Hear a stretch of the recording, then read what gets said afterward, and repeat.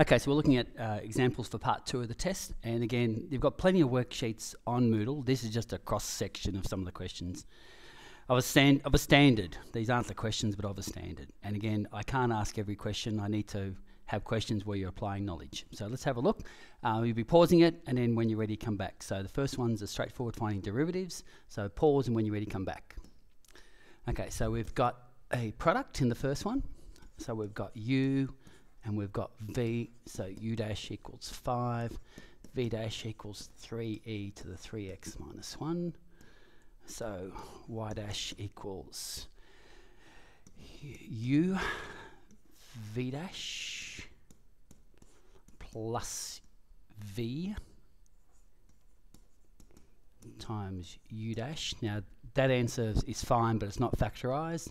So the final answer is 5e 3x minus 1, open bracket. So I've taken the 5 and the e, so I need 3x, and I've taken everything out of the second, so I just leave plus 1. Okay, second one. Okay, that's your u, that's your v. U dash equals 2x over x squared, f dash x over fx equals 2 over x. V dash equals 1. So derivative equals v u dash minus u v dash over v squared. X's cancel out, and log x squared over x squared, and that's the final answer. X squared just not going to x squared, you got log x squared. Right, moving on to the next one, some of the stuff with the new ones. Okay, pause, and when you're ready, come back. Okay, so that's your fx. So the derivative is f dash x, which is 2, so minus 2 over square root 1 minus fx squared. Okay, so don't expand out the brackets. That's the final answer. And next one, we've got a u and a v. So u dash equals 1, v dash equals 1 over 1 minus x squared. So the derivative equals, doesn't matter which order you do. So I've got x times 1 over 1 minus x squared plus sine minus 1x times 1, and you can't simplify anything. Just tidy it up. Okay, moving on. Okay, so we're going to do some integrals. First one's indefinite, second one is definite. Okay, so have a go when you're ready. Okay, so looking at that, if that's fx, this is going to be a multiple of the derivative, so we can change that to a 2x and have a half out the front, e to the x squared dx, and so I've got a half of f dash x efx, so I've just got a half of efx plus c. Second one. Okay, so I've got, okay, so there's the bottom is x squared minus 2, so I've got 3 times 2x on the top line. So I've got 3 times, f dash x over fx dx. So I've got 3 log fx, which is just x squared minus 1. And I'm putting in numbers, e cubed e. They probably won't simplify, but I'll just put it in anyway. Log e. Oh dear, e cubed, so I've got e6 minus 1 minus log e squared minus 1, close bracket, and can't simplify anything. There's no log laws with minusing in between the terms. Okay. Okay, another integral with the inverse trig stuff with limits. Okay, so when you're ready, pause and then come back. Okay, so we've got a multiple. Okay, so we've got 4 on the top, and then it's going to be cos minus 1 x. Okay, it's minus 1 over 1 minus x squared is just cos minus 1. 1 to 0. So I've got 4. So cos minus 1, 0 minus cos minus 1. Cos minus 1, 1 minus cos minus 1, 0. That's okay. So I've got 4. So again, just a reminder, this just means what angle do you need for cos to be 1? And So the answer is just 0 for the first one. Okay, and what angle do you need for cos minus 1 to be 0? And that's minus pi on 2. And so the final answer is just minus 2 pi. Okay, moving on. Okay, find equation of the normal, not the tangent to that at that. So have a go. When you're ready, come back. Okay, so y dash equals e to the x at x equals 2, y dash equals e squared. Therefore, m of the tangent equals e squared, and m of the normal equals minus 1 over e squared. Flip it and change the sign.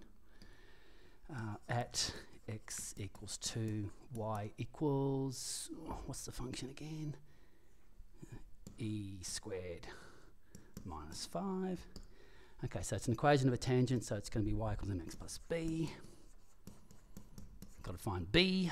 So I've got e squared minus 5 equals minus 1 on e squared. X is 2. So b equals e squared minus 5 plus 2 over e squared. And so your final answer is y equals minus 1 on e squared x plus all of that mess, e squared. Okay, next one. Okay, so doing some areas again with the new stuff and some limits. Okay, so have a go when you're ready. Come back live. Okay, so just do a sketch to make sure there's no under areas. So that's y equals e to the 2x. It's just straightforward. X is minus 1. X is 3. So we've got a positive area, so I don't have to worry about unders.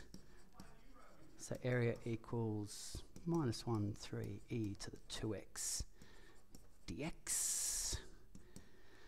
Okay, so that's going to be e to the 2x over 2, 3 minus 1, or not enough space, equals, I might see if I can cut that second part down. Okay. Equals, okay, so half e6 minus e minus 2. Okay, 3 2s are 6. 2 times 1 is 1, and it's an area, so just put unit squared. Don't simplify unless you have to do decimals. Okay, next one, it's a sine graph. So it's an equal sign. It's a the. Okay, so sine looks like that. What's the 3 there? Minus 3. It's a 1x, so that's going to be 2 pi. That's going to be pi. And 0 is there. 7 pi and 6 is just past pi. So that means I've got one area and another area, which I have to add. I can't integrate all the way across, so area 1 equals 0 to pi 3 sine x dx. And again, sine goes to cos, cos goes to minus sine. So when you're integrating, sine goes to minus cos. Take the 3 out. Cos x pi 0, 3 minus cos pi. Minus a minus is a plus, cos 0. So cos of pi is minus 1, and I got a minus, so it's a plus 1. Cos of 0, cos of 0, cos of 0. Cos of 0 is 1 as well. So I got 6. So the first area is 6. Second area, area 2 equals from pi to 7 pi on 6, 3 sine x dx, 3 minus cos x,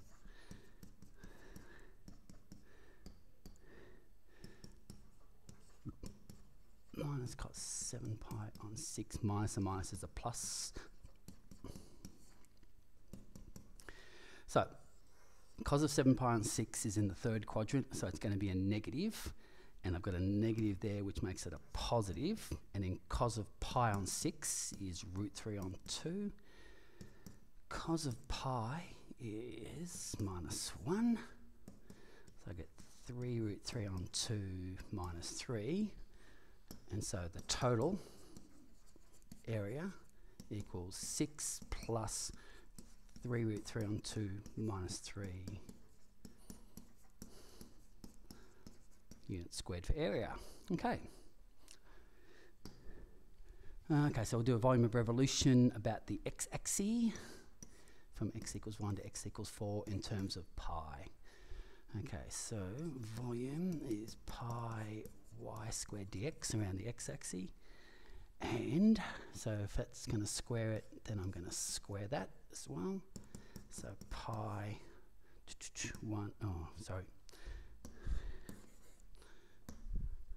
1 to 4 x plus 3 squared dx. Now, that's a linear function, so I don't need to expand out. This is going to be add 1 to the power, divide by the power, divide by the derivative of the bracket, which is just 1. The 3 can come out the front.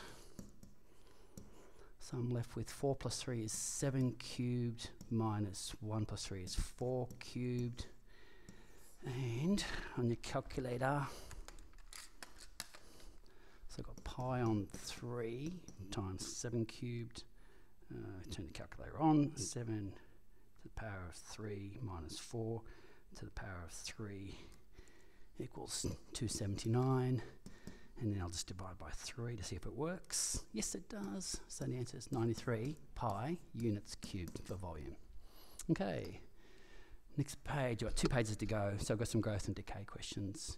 So we've got a growth. We know that it's growth because the k value is positive and t is in hours, so we've got to check out what's happening there.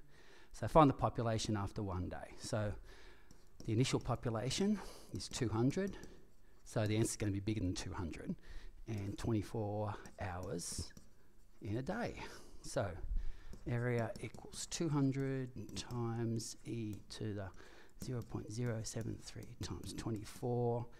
I didn't ask for how accurate to be, so we'll just round to the nearest number. 0.073 times 24, close bracket, equals, so to the nearest bacteria, it's 1153, whatever we're measuring in. Okay, so when will the population be 20,000? Well, it'll be more than a day because there's only 1153 in 1 day, so the answer has to be more than a day, or more than 24 hours.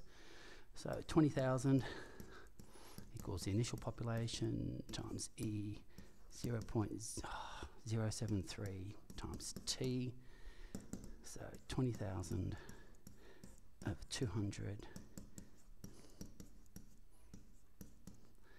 And take logs, okay, 2,000, so it's log 100 equals 0.073t, so t equals log 100, 0.073, go to the nearest day, log 100 divided by 0.073, syntax error, made a mistake, log 100 divided by 0.073, and so it's 63.1 hours. So you can work that in days. If the question asks you for days, then work it out in days. Okay, and we're up to the last question, decay. Okay, so we've got a decay question, so we've got a minus sign, not a growth, a plus sign. T is measured in days, K is the constant that we have to work out in the question. So we've got 95% after 1 day, we've got 70% after 3 days. Got to find K and then find the half-life. So the half-life is what's happening at 50%. Okay, so pause and have a go. Okay, so we don't know what the original amount is, but we're in percentages, so it doesn't really matter. So 95% equals 100% e to the minus k times 1, and 70% equals 100% e to the minus k times 3. So we divide 95 over 70, the hundreds cancel out. So we've got minus k minus a minus, so that's plus 2k. Division is division of indices is division of bases, add the indices. So 2k equals log 95 over 70. So k equals that number, whatever that is, divided by 2, and we'll go to 4 decimal places. Log 95 over 70 and divide by 2. So we get 0.1527 to 4 decimal places. And now we can find the half-life. So part B, 50% equals 100%, e to the minus 0.1527t. So those come down back to 0.5. Then we take logs of both sides.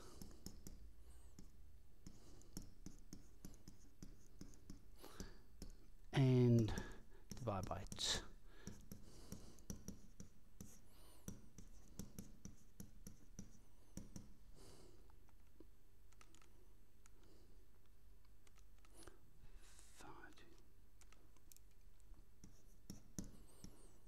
.54, I think we're doing in days. Okay, and I think that's the last one. Yep, so hopefully you got something out of it.